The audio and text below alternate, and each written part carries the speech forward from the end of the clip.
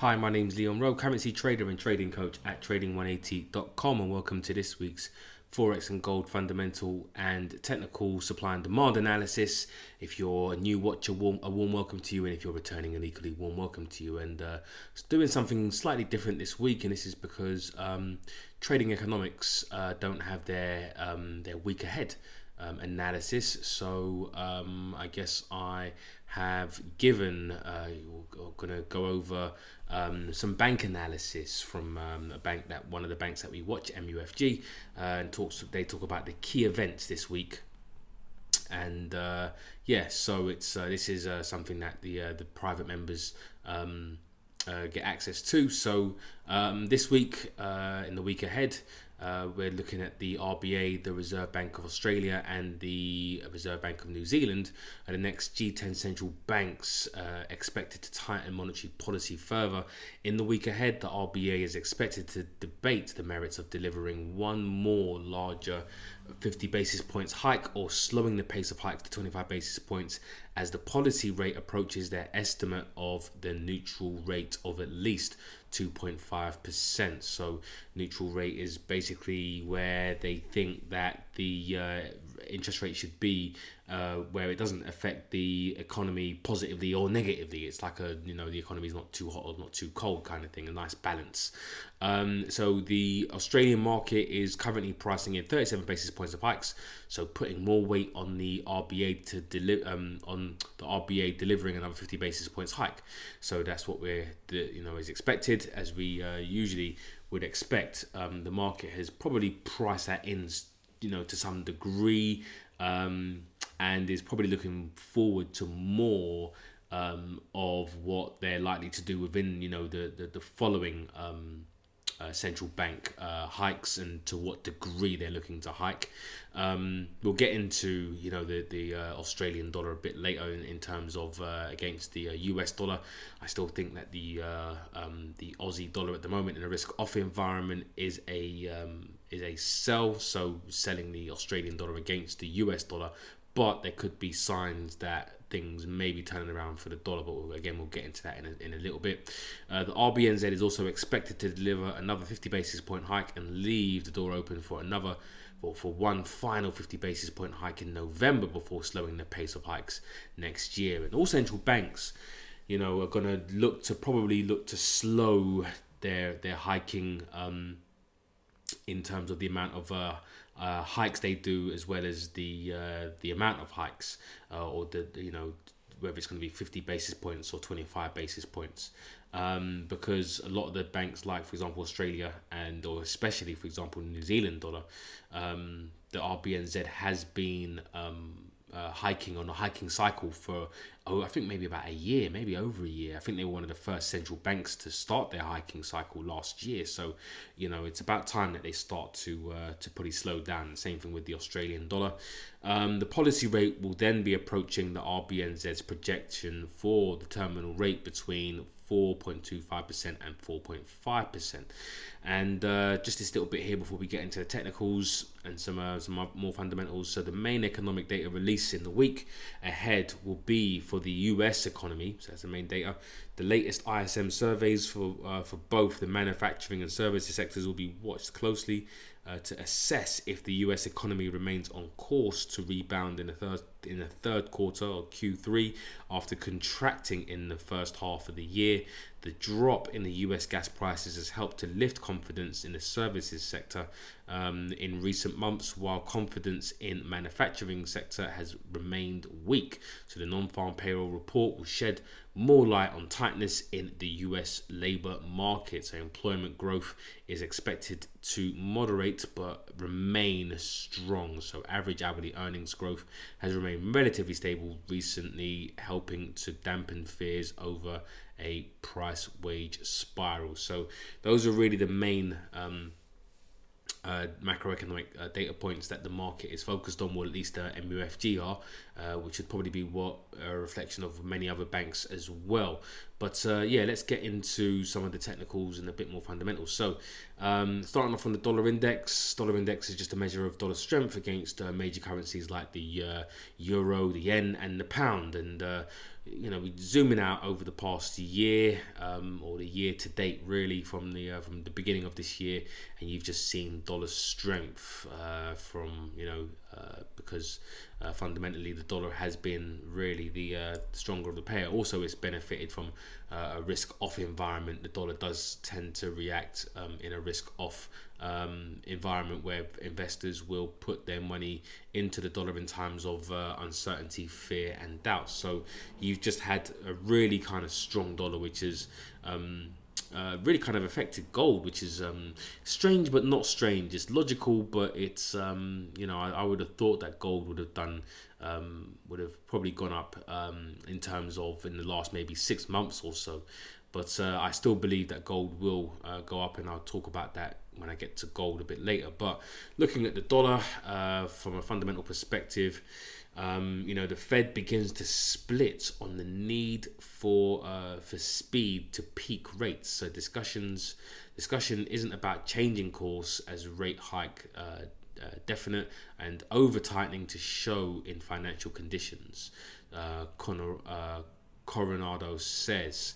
And so it says that the Fed officials are starting to stake out different views on how fast to raise rates as they balance hot inflation against rising stress in financial markets. Because not to get into it too much, but and it's difficult to, you know, to basically try and summarize certain things in, you know, in less than a minute. But understand this, is that when central banks hike rates, it can have a negative effect on the economy. So you know, it's all good as long as the economy can support rate hikes, but you also need to see the effect of those rate hikes play out in the economy. And so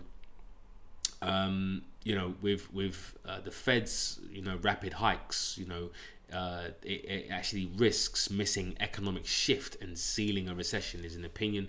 So policymakers moving too fast to see the impact of actions so far, right? So, you know, because they've been hiking so aggressively to try to contain inflation, that in fact, you know, the effect of actually rate hikes on, you know, borrowing and lending and business costs, etc., is yet to be seen and fully materialized. So, you know, monetary policy acts with lag, yeah, and may take months to be felt. So this is, you know, quite interesting as well. So fast and furious, Federal Reserve tightening risk slamming the economy into recession, with economists worrying about its it's committing another error after being slow to respond to rampant inflation. And so pretty much just summarizing, you know, what I said, and yeah, but it's obviously yet to be seen. You've seen obviously massive, you know, rate hikes to try to get inflation down, but as I said, the you know, when you hike interest rates as aggressively as you have, and, you know, you make the currency expensive, but then again, it can take, you know, maybe a few months or 2 or 3 or maybe 5 or 6 for it to for the effects of those rate hikes to filter through to the economy. So you know, the market seems to think that you know, a recession is pretty much on the cards, and, you know, you shouldn't really look at the US in a vacuum in terms of just focus on the US. Remember, if you're a currency trader, you're trading in pairs, which means that you should always understand what currency is the best, you know, out of the worst, or what is the worst out of, you know, a bad bunch, right? So as much as you might look at the US and go, well, they're heading into a recession, will it be a deep recession or will it be a mild recession or a shallow recession, right? You know, who's worse off? And so I think lots of countries are probably looking at recessions, but which one is likely to, you know, either have a shallow recession or are likely to probably avoid a recession, and those are the ones you should buy in comparison to the currencies that are maybe heading into, or the economies that are heading into a deeper recession and may not get themselves out of one for a while, right? So for now, at least in the short term, going towards the end of the year, unless data proves otherwise, my bias is still to buy the dollar. And also as well, just in case you haven't watched it already, you know, it's really important that you do watch this this video that I've got, free webinar, and it's the 3 steps to generating a profitable Forex trade idea. So if you don't understand the relationship between, you know, interest rates, inflation, and the economy, this webinar will pretty much spell it out for you guys, because this is, you know, what you need to know in terms of understanding where the trends are likely to occur. And you know, it's amazing that traders call themselves currency traders, you know, and Forex traders, and you know, don't apply fundamental analysis. You know, you're really kind of trading blind, in my opinion. Of course, you know, what I say, my opinion's absolutely correct, but you know, my hat's off to those people that can trade without fundamentals. But you know, for me, fundamentals give me a massive edge over you know, technical traders in terms of understanding what, you know, value and what you should be buying and selling in the medium to long term. Anyways, and hopefully it does give you that advantage, and it has been given that advantage to lots of traders in the private members group that I run. So getting back to the dollar, technically, you know, will this this trend end? Of course, it's going to end at some point. Then, and there will be an opportunity to potentially sell the dollar. Not too sure whether that will be, you know, now. For me, I'm still looking just for buy trades. So any kind of pullbacks, you know, are confluences with other currencies, I guess, in terms of you know, if you're looking to buy the dollar yen or the dollar Swiss, for example, you want to see maybe the dollar index actually come down into a demand zone and start to turn around, and then that could be some confluence with regards to you know, buying the dollar yen, dollar Swiss, maybe dollar CAD, for example, if you choose to, you know, buy those pairs. Of course, you don't necessarily have to. This isn't financial advice, but my bias is, you know, still continue to the upside.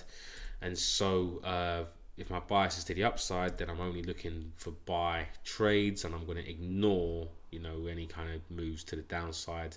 I'm not trying to trade both sides, and let's see what happens. I do want a deeper pullback, and I just want to see where the monthly moving fair value is. So understanding where the monthly moving fair value is, which is basically just moving average, but it's what a moving average is telling you is basically fair value, where fair value is. And I tend not to trade or take trades if prices are above that monthly moving fair value, unless of course I want to short this. If I'm looking to short the dollar, then yes, I will. But if I'm looking to buy the dollar, which I am, then everything above the monthly moving fair value is going to be expensive. So I'm waiting for a pullback, you know, for some sort of confluence on that. Moving on to the dollar yen, and the dollar yen again has been very the dollar has been extremely strong, especially in the face of central bank intervention, the Bank of Japan intervening you know, last week or the week before. Now time is flying. So will prices go higher? The higher it goes, the more that the Bank of Japan will have to, you know, intervene to protect the devaluation of its currency.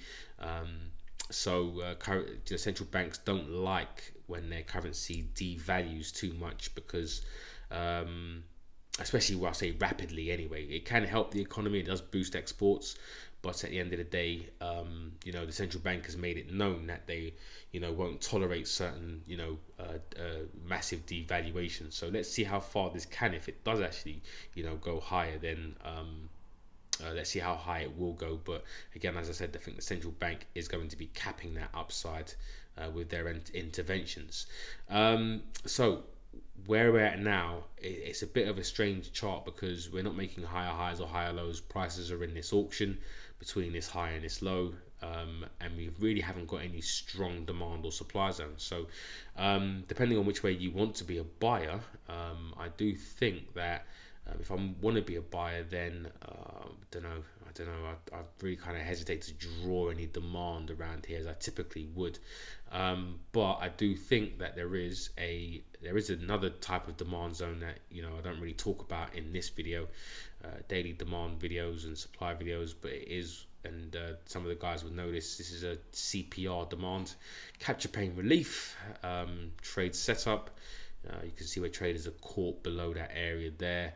And I do think that if prices come back to this zone, let me draw it properly, matter of fact, so it's really from this low to here, is where I would probably, if I was looking to buy this pair, where I would look to really kind of get involved.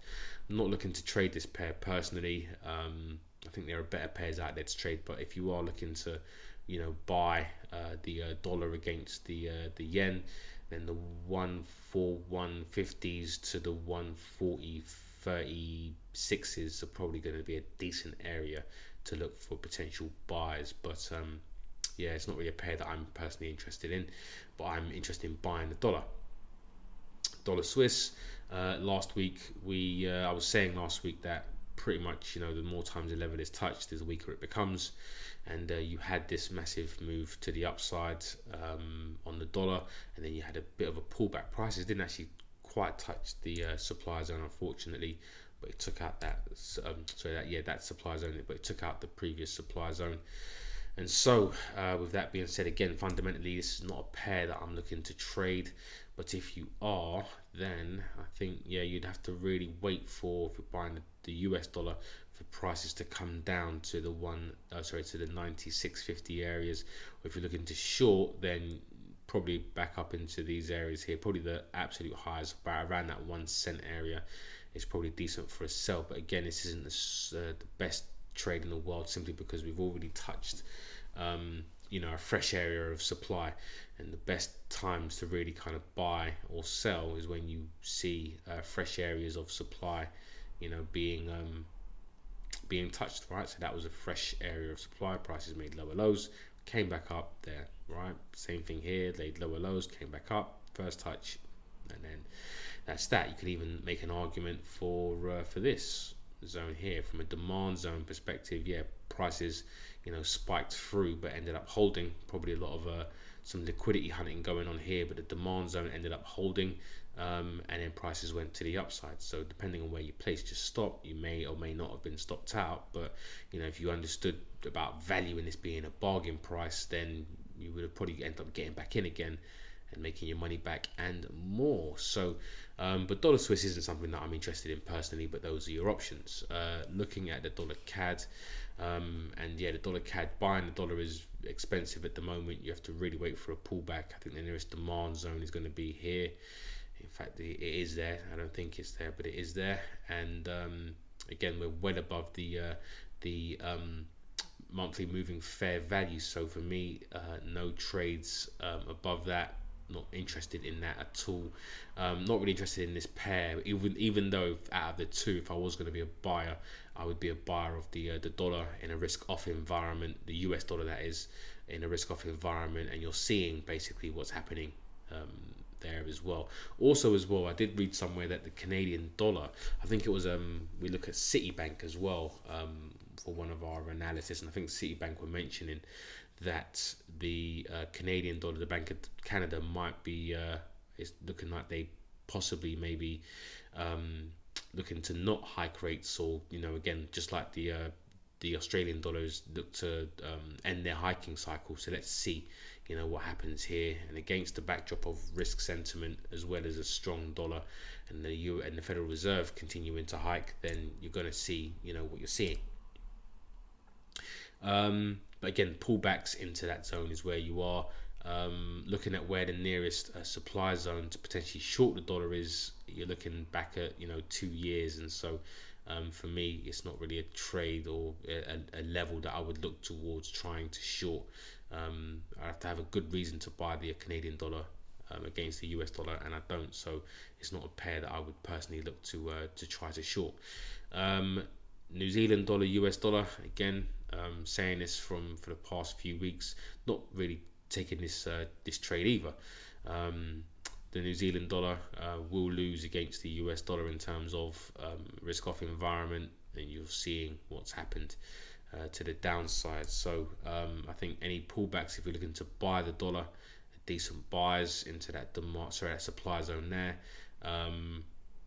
Yeah, I think that's pretty much it. If you are looking to buy the New Zealand dollar, you would really have to buy it based off of a change in risk sentiment, but that doesn't look like it's going to come anytime soon. So the dollar is probably still a sell on this, or the likelihood. So any pullbacks into the 59.50s or just above that into the 60 cent area is going to be where the shorts would probably be. And zooming out, let's look at 1 year. There's nothing for the past 5 years. You're coming down to 5-year lows. Yeah, coming down to 5-year lows. So we could even break that, but let's see what happens. But it's not really a pair that I would look to potentially buy, like I said, unless risk sentiment does change. Of course, the RBNZ hiking rates, and it could hike rates more than what is priced in, and that would then boost the New Zealand dollar, probably temporarily. But again, I think overall you're probably going to see more short side than upside. Excuse me. Pound dollar. The pound, lots to talk about with the pound, I guess, but I won't necessarily get into every single little detail. I'm sure you guys have read up on it, but I guess just to summarize, so last week, you know, you had Liz Truss come out and Kwasi Kwarteng deliver a mini budget, which the markets didn't like. And so the issue really was that the bond market was wondering where the how the debt was going to be repaid, right? Because if the government are making a whole load of tax cuts, how is the government planning to fund, you know, the spending? And so there was a bit of a worry. The Bank of England stepped in, started quantitative easing again, and the market was happy with that, or happier with that. But doesn't mean that the pound is a buy. In fact, I'm still my bias is still to the short side, with the pounds only looking for short trades. And so looking back at this technically from a daily perspective, we have prices heading really just back up to this supply zone. So that's really where we are. Anything below that was expensive. So anyone who's trying to get short around here was trying to get short intraday. You were, you know, buying at expensive areas, and you probably would have been guaranteed you would have been stopped out if you don't understand why you're buying. We should be buying at fair value or above fair value. So there's no point in chasing the market, right? Regardless of whether the market is going down. I mean, you could obviously chase the market and make some money, but personally it's not really the smart thing to do. And so I'll really wait for kind of pullbacks. I'm looking for a pullback up into these 112s. If I can if it can come back into this 114, that would be fantastic for, I think, for a short trade. Again, not financial advice, just telling you what I'm looking at. But going back to, for example, the UK, and one of the reasons why I'm short the UK is because the UK is the only G7 economy still smaller than its pre-COVID size. So revisions leave GDP 0.2% below where it was at the end of 2019, and UK averts immediate recession with surprise expansion in the second quarter.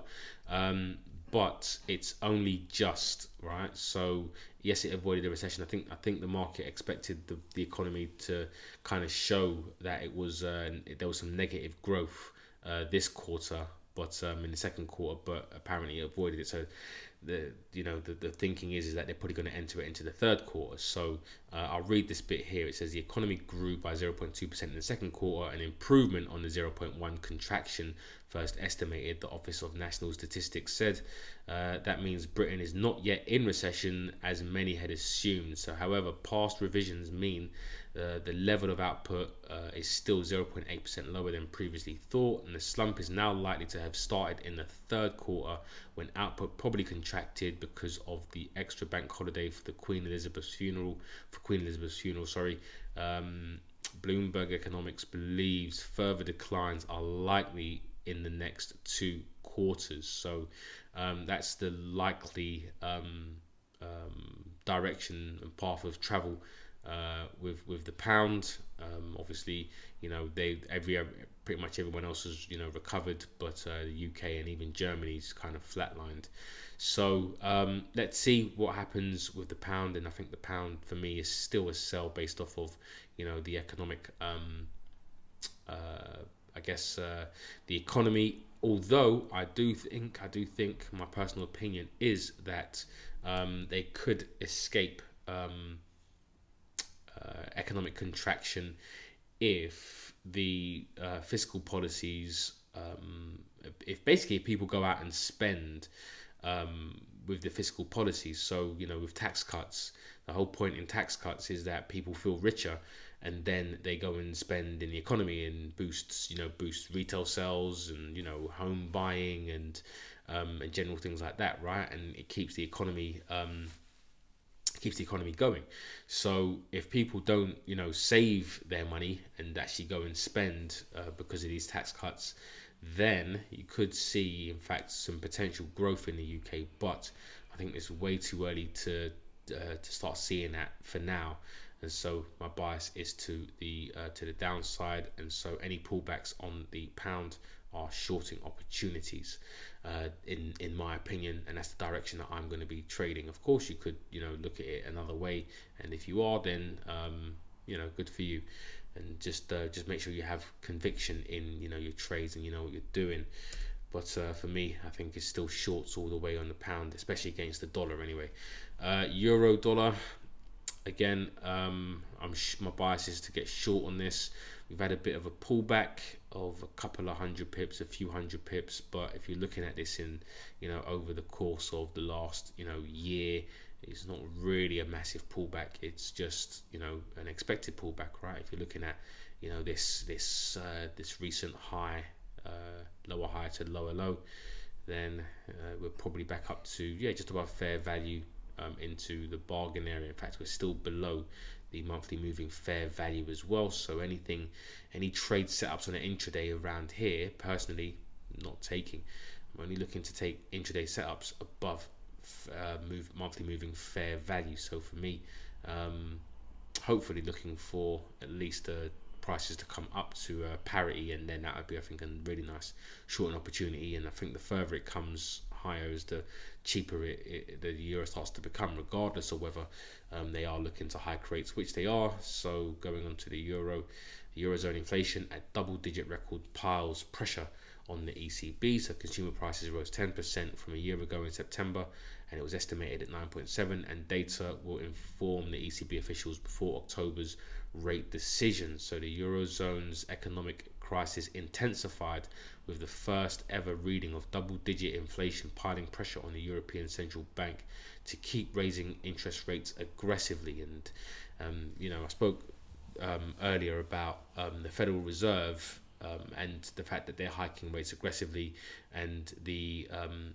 effect that has on the economy, or could have on the economy, or typically does have on the economy. And put it this way, I think, in my opinion, the US economy is better placed at the moment than the European economy, the eurozone economy. I know there's data that suggests otherwise, but I do think that in comparison, there's a lot more risk events going on in Europe that could really hurt Europe more than risk events that are going on in the US. So with that being said, of course I could be wrong, but I think with that being said, the ECB are hiking into a lot of weakness, which I think will have eventually have a negative effect, or more of a negative effect, or a devaluing effect rather than an appreciating effect. I could be wrong again, but it's just a bet that I'm taking. And so the next eurozone hike is in focus as big move backed, and this is an ECB update. So 13 of the governing council's 25 members are speaking on Thursday, and investors prime for clues on next hike, terminal rate, and quantitative tightening. So lots going on coming up, but I do think that the euro is still a sell. I'm not saying that it's going to be a sell this week. Please don't misunderstand what I'm saying. I'm not saying that prices are going to go down here. All I'm saying is that if price does come up to a zone where I would like to be a seller and a buyer of the US dollar, then that's what I'm going to look to, that's what I'm looking to take. So if prices do go up, it's fine, right? Because it just means that you can buy the dollar against the euro for a cheaper price if you believe that the US should strengthen over the euro. But of course, you know, again, this is all data dependent, and I will obviously be keeping my eye on the data and seeing if my bias does change. But it hasn't changed for pretty much 18 months. You know, I've had a short bias on the euro dollar for 18 months, and you can see what's pretty much how it's played out, right? So let's see what happens with that. Looking at the Aussie dollar. And again, the Aussie dollar, I think the Australian dollar will be a buy at some point, just not now in terms of risk sentiment. But I do think that the Australian dollar is a decent buy. Well, and not against the US dollar.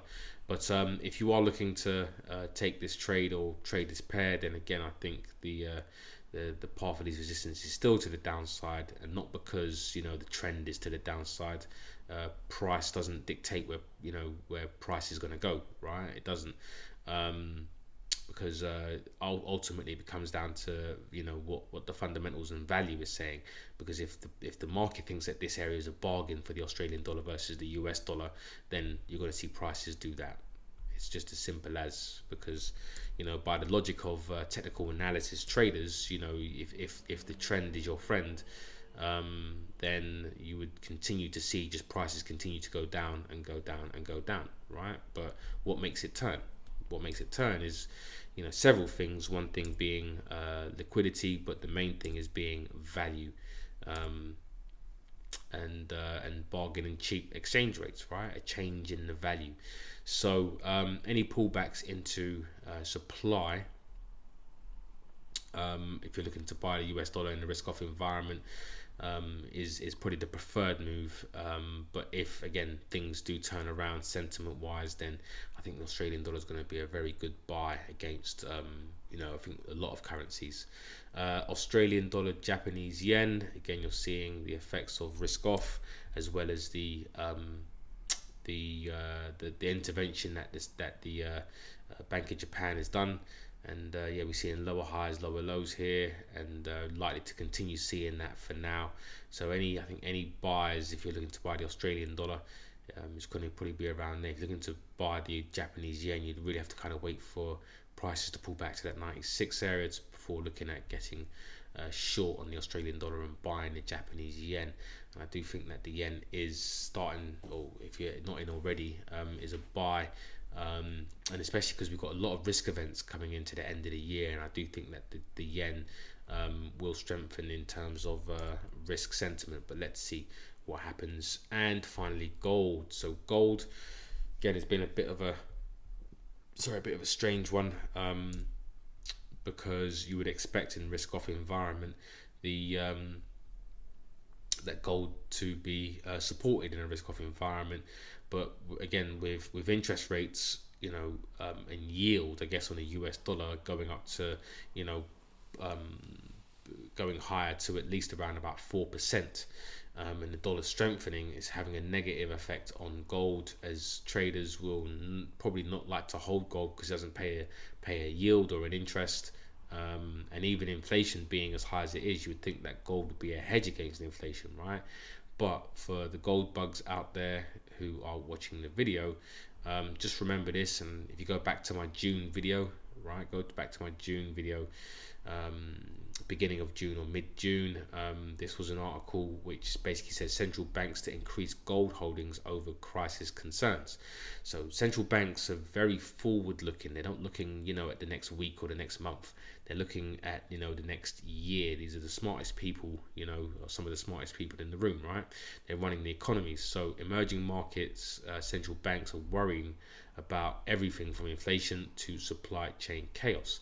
And now what's really key is understanding that, you know, central banks, you know, see gold as a reserve asset and will likely increase their holdings of the metal in the next 12 months, right? So they're increasing their holdings of the metal in the next 12 months, according to a survey by the World Gold Council. Remember, these guys have forced or tried to obviously forecast and have foresight, right? So I've spoken about this, many times before, and if you don't understand that, the banks will, they've started basically back in June buying, they're just buying physical gold, right? They're not trading with leverage, so they don't care about being stopped out, whereas the trader does. And what they're doing is they're increasing their gold holdings, which means that if they think that gold is going to be up here in the future due to, worries and concerns and risk events, then they're basically just buying gold for cheap. Yep, that's all they're doing, buying gold as prices get cheaper, which is what you should do if you feel that you're getting bargain prices if you're doing investments. And so they're doing it over 12 months. So whereas retail traders have a very short-term mindset, want to know why prices are going down and things like that. The gold, the central bankers and the smart money who are looking to buy gold are not concerned with what's going on this week, and they're just looking at it as though, well, I can buy gold for cheaper for a longer time, right? Because when you start to see price go higher and everyone's chasing gold, they've done all their buying 6 to 12 months ago. So they've got to obviously scale in. It takes them time because they're buying with such size. They have to buy slowly and keep their orders small to not trigger the markets and things like that. And these things, if all central banks are buying, who's going to be doing the selling? So there's liquidity issues, there's slippage issues, and so these things can take time to play out. But again, the banks aren't buying just for for today or for the month. They tend to buy for a good 2-3 years in the future. So let's see what happens there. For me, I'm still long on gold, although trading wise I'm not really necessarily trading gold, but my bias is to the upside. If you are trading gold, I guess let me just delete all those drawings. Then if you are buying it, then I guess your nearest zone at the moment is going to be really down from 2020, and I don't really like using zones that are like 2 years old. So I would say wait for price to prove that there's buying there, and then maybe a pullback into a demand zone before looking at getting long. But for now, I think trying to time the bottom isn't the best thing to do. But I'd probably rather wait for price to prove that there is definitely strong buying, and then wait for that pullback. Anyways, actually, matter of fact, if you are looking to sell, then waiting for price to pull back into that supply zone and look for a short trade there. Anyways, guys, take it easy. I hope you enjoyed the analysis, and until the next video, have a good one.